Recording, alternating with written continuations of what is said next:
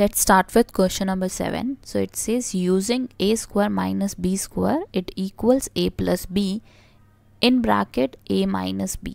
अब आप देख सकते हो कि अगर आपकी जो इक्वेशन है, फर्स्ट इक्वेशन जो है वो 51 स्क्वायर माइनस 49 स्क्वायर है, जो कि a square minus b square जैसी है, मतलब लेफ्ट हैंड साइड जैसी है। तो आपने क्या करना है, इस आइडेंटिटी को यूज़ करके सिंप्लीफाई करना है। तो आप देख सकते हो इन्होंने सिंप्लीफिकेशन कैसे किया है, a plus be in bracket a minus B.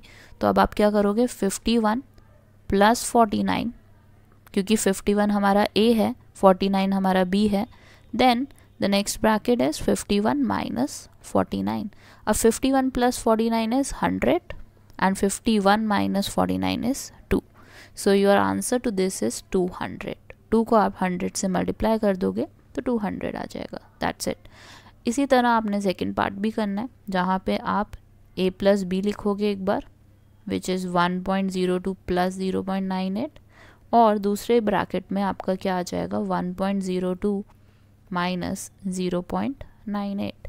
अब 1.02 और 0.98 को ऐड करोगे तो 2 मिल जाएगा, और 1.02 और 0.98 को सब्ट्रैक्ट करोगे तो 0.04 मिलेगा, और इन दोनों को मल्टीप्लाई कर दो, यू विल गेट 0.08.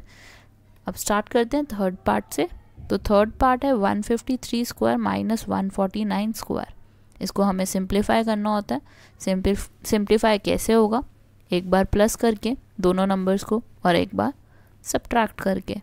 तो 153 plus 49 will be 210 and then 1 carry, so it is 302. और इसी तरह आप 153 में से 149 माइनस भी कर दोगे, तो 143 में से 149 गए तो it will be 4, and your answer will be 8, 0 and 1208.